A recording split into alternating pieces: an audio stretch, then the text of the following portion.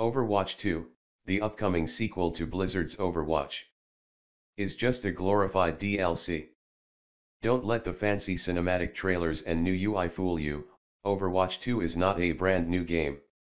It's a PvE expansion being marketed as one in an attempt to gain more sales. I'm sure this wouldn't seem too far-fetched, considering Blizzard has already demonstrated their undying love of money through valuing it over basic human rights. And I'm sure a lot of you watching this have already figured this out. So congratulations, give yourself a pat on the back. Now, the remaining people might accuse me of speculation, but this video exists to give you all the information you need of why that is the case. And where is this information, you may ask? All listed clearly on the official website. So their new additions in Overwatch 2 goes as follows. Improved character models of already existing ones. From what we've seen so far, this includes Lucio, Mercy, Reinhardt, Winston, Tracer, Genji, and Mei. A new PvP game mode, called Push, where the payload can be pushed both ways in a tug-of-war-like fashion. A total of 3 revealed maps, and only 2 new characters. And the flagship part of the update, the PvE game mode. And I'll have to get into the details of that later on.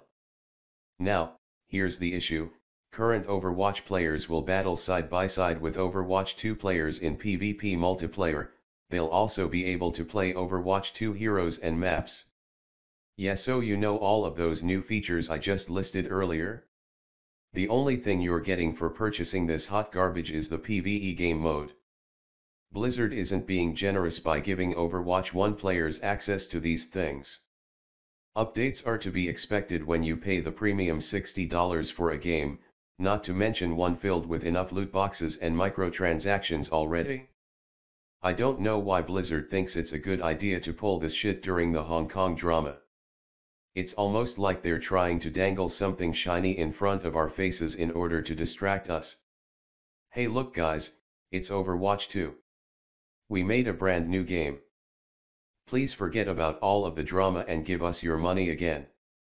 It's honestly just insulting that they think we'd fall for this shit.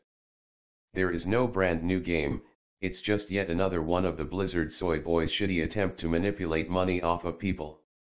Something I'd like to debunk before we get into this further, is what if Overwatch 2 is a free update? First of all, why the hell would the same company that White Knights China announced a new Diablo game only for it to end up being a mobile game, be trustworthy enough for us to think they'll do that? Wouldn't you think they'd outright announce that being the case, if it even is? Second of all, if current Overwatch players will battle side by side with Overwatch 2 players, there's clearly going to be a divide in the player base, instantly informing us it's going to be paid.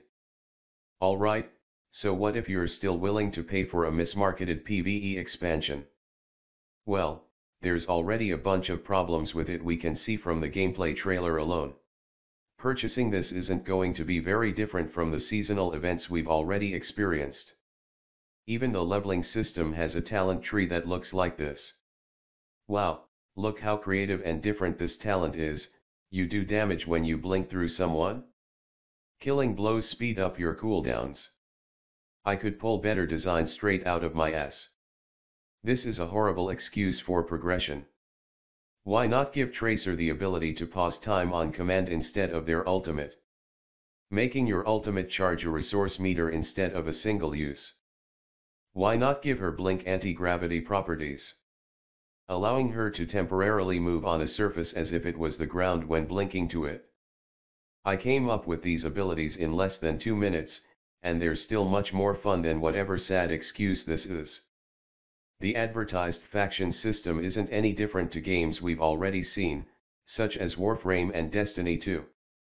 I wouldn't be as mad as I am if it wasn't for the way Blizzard was marketing this bullshit.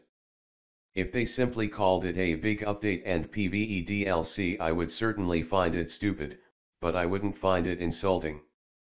So in conclusion, put your money back into your pockets. Spend it on something meaningful like the teamtrees.org fundraiser. Just please don't buy this burning garbage. You vote with your wallet, and by buying this you're basically saying I support Blizzard and the act of manipulating the public for money. I hope this video informed at least one person out there, and before I go, if you're interested in hiring a video editor or just watching heavily edited content, come check out my channel. I'm kinda small here, so anyone checking out my other content would help a lot.